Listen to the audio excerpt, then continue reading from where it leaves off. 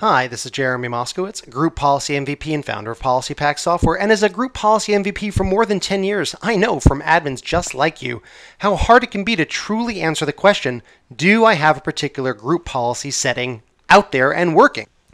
So why would a setting not make it there as expected? And why is group policy troubleshooting so hard?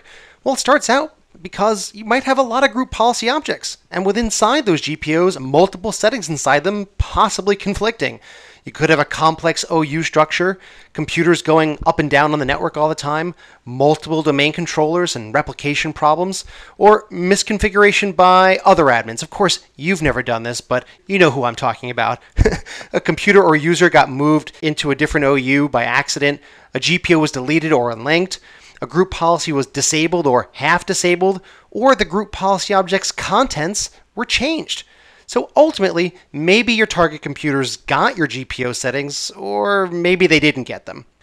Using Microsoft's group policy results reports can help you determine if you've actually got settings on your target computers. But then you need to individually request information one by one from all of your computers and users. You need to manually read the report and see if the setting you want actually made it to the machine.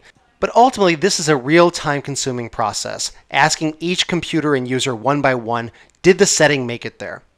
PolicyPak Group Policy Compliance Reporter changes all that. It's a program that each administrator in your organization can run either on their own or share data together as a team.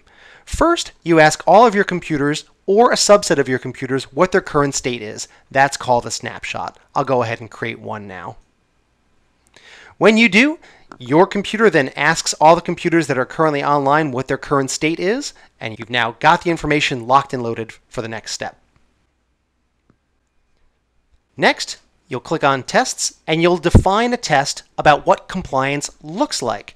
To accelerate things for this little demonstration, I've got 3 tests that I've already defined. For instance, if I want to verify that the screensaver password lock must be enabled, and that is called password protect the screensaver, and you can see it's set to enabled.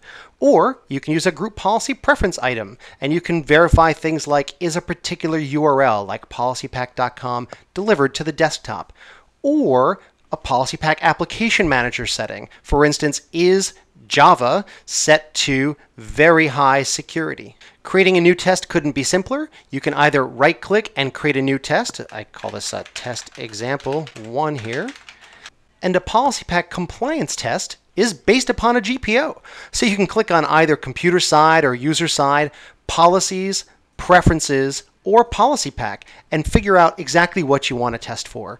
So for instance, if on the user side you wanted to go to admin templates and test to see if the control panel was expressly prohibited, well, you could do that. And it's easily done. And you can see the example report is returned here. You can also right-click and import a test from an existing group policy object backup. So if you have a group policy object that you want, those exact settings are there, you can simply click on a GPO. I've got one called Very Important Security Settings. Click on OK, and this will import a GPO from the backup. So in this example, you can see we're checking for some computer side security account password policies, such as being able to store passwords using reversible encryption. We want to make sure that's disabled. Password complexity is set to enabled, and enforced password history is only 2 passwords remembered, and so on. So these are the things that you could possibly test for. Next, we're going to click on the results pane. Here is where you can specify which test or tests that you defined earlier that you want to verify. For instance, if we want to see if the screensaver password lock is in fact enabled on the machines in our snapshot, we'll just click OK here.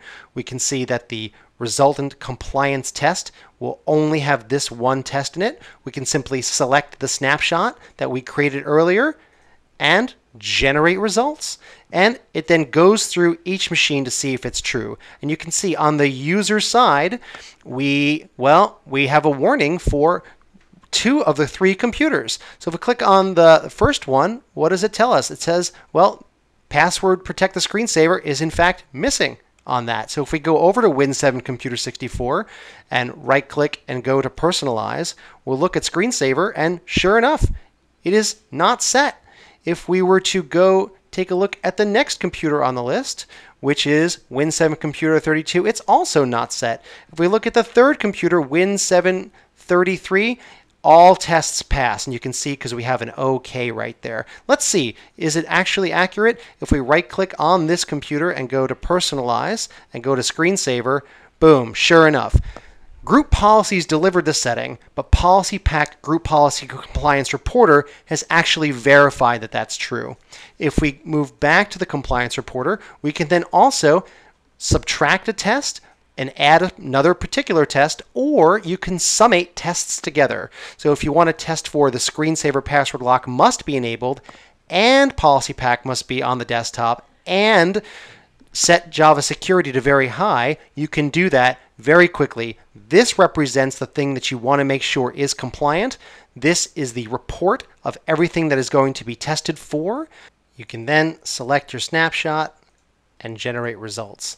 And here, now all of these tests together additively must pass, and the only computer that passes your bar of compliance is Win7 33. Something else is wrong with Win7 Computer 32 and 64. So if you click on this computer, you can see what's happened here. Well, it never got the Java setting. To correct for this on this computer for Win7 Computer 32, well, we got to do a little bit of actual work. So now what we'll do is we'll figure out where is the Java being set. It's being set to eSales desktops. You know what? I bet that I just forgot to link them over to our West Sales desktop. So if I now link an existing GPO that has my set Java to very high, okay, and go over to that computer, okay, Win7 Computer 64, and run GP update to now get this signal, I'm downloading the latest group policy settings, and we can rerun the test to verify we actually got the settings we expected. Okay, now that that's done, let's go back to our computer here. And back in the compliance reporter, let's go ahead and create a new snapshot because we've made some changes. So we'll create the next snapshot here. It'll evaluate all the computers that are currently online. And let's go right to results. Let's leave the tests that we had specified. All we need to do is select the latest snapshot that we just took right now and click Generate Results. And we still have a warning. Uh-oh, turns out we still don't have the compliance set for the password protect the screensaver for our West Sales users. Well, let's fix that now. So we'll go to our West Sales users. We'll simply link an existing GPO, and that's the screensaver password lock. We'll go back over to the computer and run GP update. And this is how you can iteratively determine are your tests, the ones that you want to make sure, actually on the machines or not. But the Group Policy Compliance Reporter is the tool that helps you get to that goal very quickly. So now that that's done, we'll go back to the Group Policy Compliance Reporter. We'll take another snapshot, last snapshot I promise. We'll right-click, create a quick snapshot here. Let's go back to results. Let's pick our now latest snapshot here, and we'll generate results. And now that computer is compliant. So Win7 33 is compliant, Win7 Computer 64 is now compliant, and there's something wrong with Win7 Computer 32. Oh, he doesn't have the Java either, and he also doesn't have the configuration. So clearly this computer got moved into a place that he shouldn't have.